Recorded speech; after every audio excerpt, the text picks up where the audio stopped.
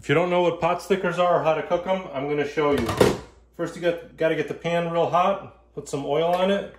When the oil's smoking, you know you're about 400 or 500 degrees. It's been heating for a while. Hopefully when I put the first one on, it'll start to sizzle. These are frozen. And all I want to do is brown them up. Once they're browned, they're good to go.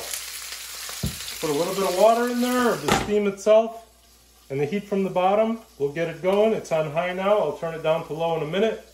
And then I'll put them in that pot, or actually I'll put them in a bowl with some broth on top, and I'll have my improvised wonton soup.